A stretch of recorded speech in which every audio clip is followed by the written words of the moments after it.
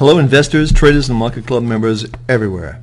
Adam Hewison here, co-founder of Market Club with your Market Club update for Tuesday, the 5th of November. Tesla reports after the close, very closely watched stock.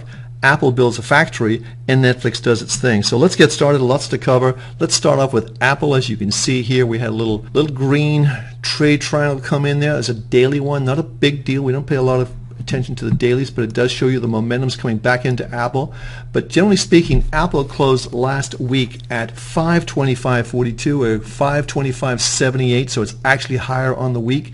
And if you look at the chart, we're seeing some sort of turn here in just the way this market's sort of going sort of sideways like this, just trying to get it up. It's very similar to this type of pattern, and I think we'll see the market eventually move back up. We're still looking at the $580 to $600 level for Apple, and I think we could see that by the end of the year. I think the iPad's going to be a very, very popular item this Christmas. The next stock we're looking at is Amazon. As you know, we've been very positive on Amazon from 277. It's currently 357, so that's quite a nice profit in there.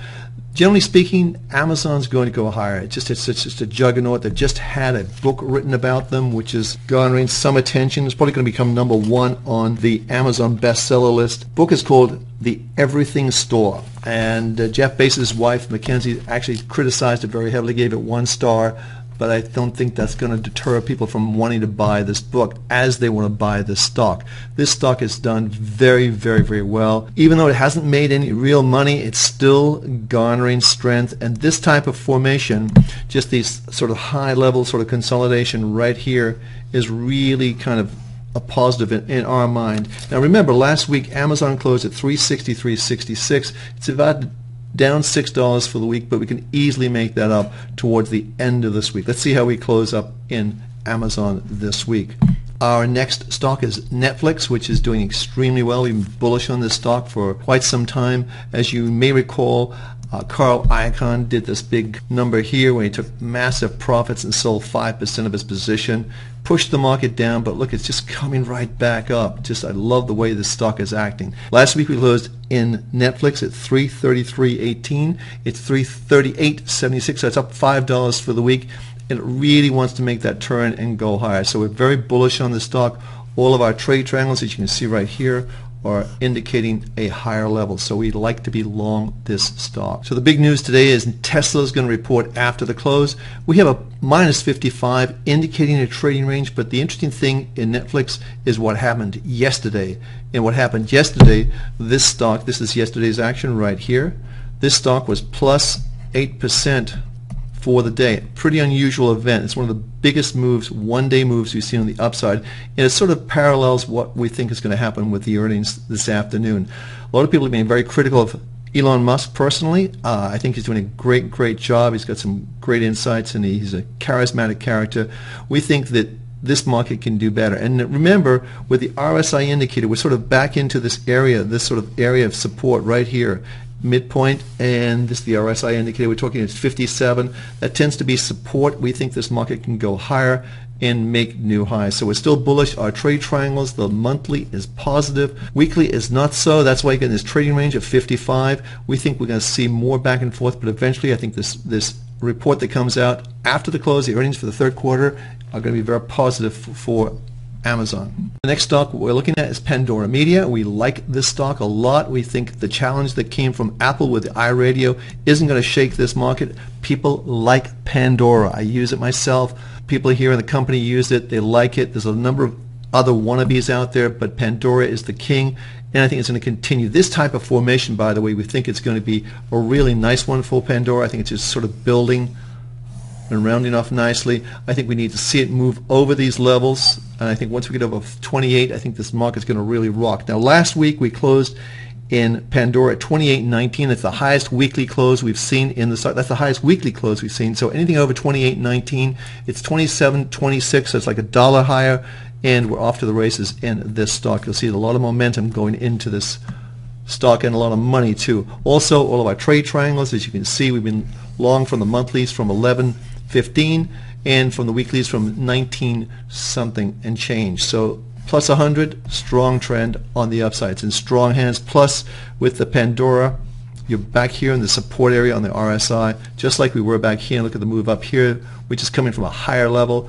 indicating this market's going to go higher, in our opinion. Looking at the NASDAQ, the NASDAQ still continues to be positive. You can see, based on our trade triangles, that everything has a go right here. You can see plus here, 85, strong upward trend. The highest close we've seen in the NASDAQ is, on a weekly basis, is 394,216. So if we close over that level, and we're very close to it right now, 394,115, that'll be a new high close for the new high weekly close, I should say, for this particular market, and that'll be a good thing for this index. We're looking at the Dow Jones, and the Dow Jones last highest weekly close we've seen in the Dow Jones is all the way back here in this area, and that was 15,658.36. So we're actually very close to that number, about 20 or 30 Dow points away. If we close higher on a weekly basis, it's going to be a good sign for this index as well, but not quite as bullish on the Dow as I am on the NASDAQ and the S&P 500. On the S&P 500, the highest there was a close of 1,761.64, and we're actually higher for the week there. So I think this is a good sign. If we close at these levels, it'll be a new high weekly close for this index, indicating further upside momentum. Our next market, this is crude oil. You can see the trend is very clearly defined. Looking at our long-term, the monthly kicked in just recently at 95.95. It's 93.44. That's a new low for this move.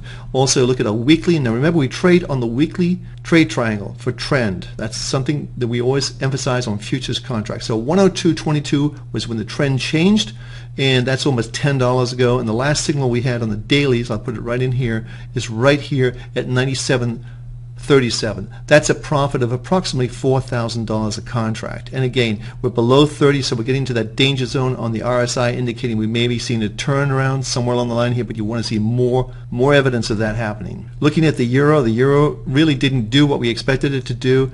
The weekly kicked in at 134.78, 134.55. So it's right around here. Not too crazy about this market either way. Moving on to gold, which is really kind of trying to do something. Hasn't succeeded yet. With the weeklies up, the monthlies down, 65 is a trading range, and it's certainly proven to be true. But the bigger picture in gold, in my opinion, is what's happening right here, and that's this sort of boom, boom, boom, boom. That's kind of like where the market is right now, this sort of sideways action from September 15th.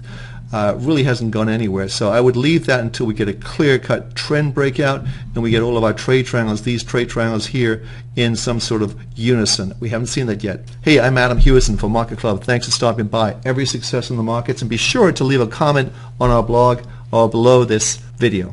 You can find Adam Hewison as a regular contributor on Bloomberg, Business News Network, CNBC, and Fox Business News.